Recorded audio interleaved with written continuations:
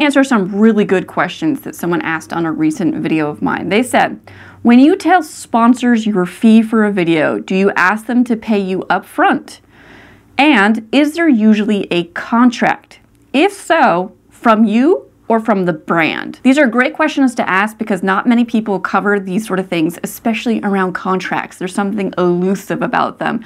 Clients and brands will always act like they don't want a contract.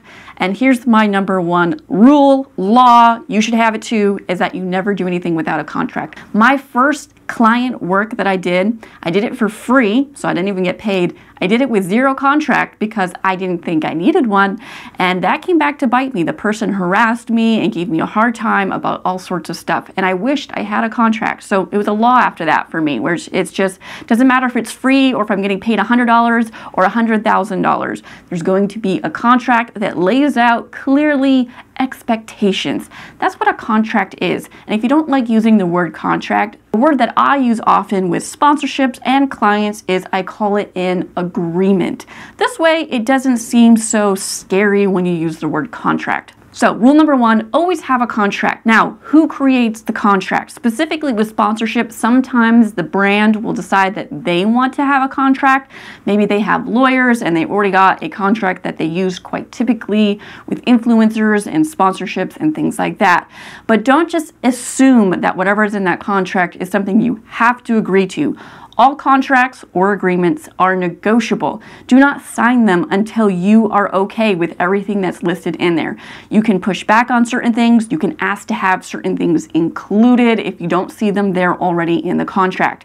I've done this many times where a brand has a contract that they want to use. I say, hey, that looks really great. I would love if this was included. Otherwise, I'm not really feeling great about signing it right now. And a lot of times they'll say, yeah, that sounds awesome. They'll include it in there, double check it's worded properly and that it's all in there, and then sign it when you feel 100% satisfied with what's in there. If you can't, then maybe you're not going to work with that client. And that's where you have to be okay with that situation, but always remember that there is something that you can do. Maybe they're willing to negotiate on something else that was pretty firm for them that you're not comfortable with, and you'll be able to negotiate something that they're not comfortable with that you felt firm about. So remember, contracts are not set in stone. You can decide changes with them. Now in my case, sometimes I'm using my own contract, and it's something that I've compiled over the years of working with a lot of different clients where I find these are the things that I want to agree to quite typically. So it always has that in my contract. And then if, once again, they say they want something specific and I'm okay with it, I will include it inside of my contract and send it over to them for signing. Just remember that there will be some back and forth most likely around contracts because most people want to make sure that they're happy with what's in there. And that's a good thing. You want both people to have read it, to understand it, and not just agree to whatever's there, because it might mean they didn't read it and they won't actually hold up their end of whatever the agreement's talking about. So it's really important that you're okay with that negotiation process, and that way you can hold each other accountable to what's in there. Now, as far as what should be inside of your contract, obviously I'm not a lawyer, I can't give you advice, but I am going to cover some of my typical things that I put inside of my contracts because why not? Everybody should know about them. But I'm going to be doing that inside of my sponsorship secrets newsletter. So if you're not signed up for that, I highly recommend it. It's totally free. I will link it down in the description. So I'll cover more of that there. But specifically when it comes around the question here of, do you ask to be paid up front? If you're not covering this inside of your contract, you definitely should, because obviously you want to get paid, and the company or client that you're working with needs to know how they're going to pay you and how they should expect to pay you. Now, when it comes to being paid up front, I typically agree to getting paid at least all up front or half up front. 50% deposit is what it's called, is considered completely normal, and that's something that I stick to if a brand's not comfortable paying all up front, or if we're doing a really large project, maybe several $1,000s, and they don't want to pay $10,000 up front.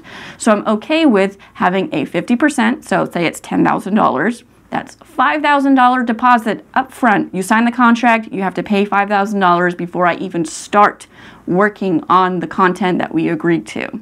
The reason for this is that it protects you from doing work and never getting paid for it. Say they back out, they go bankrupt or whatever, you're not going to want to be in the middle of having already created the whole video or whatever it is that you're working on and find out you never got paid a dime for it. So that's why I do 50% upfront, and then a lot of times you can get paid the rest of it when you complete the work or in a timely manner sometime after the deposit window. It's completely up to you, and it's also completely up to the brand and what they're comfortable with. Some brands have policies around this. It just depends on how large the client or brand it is that you're working with. But hopefully that answers a few of your questions. If you do have any more, put them down in the comments. I'm going to be answering more in videos like this, but also inside of my newsletter, which you should be signed up for because it's free. So I'll see you guys. Thank you.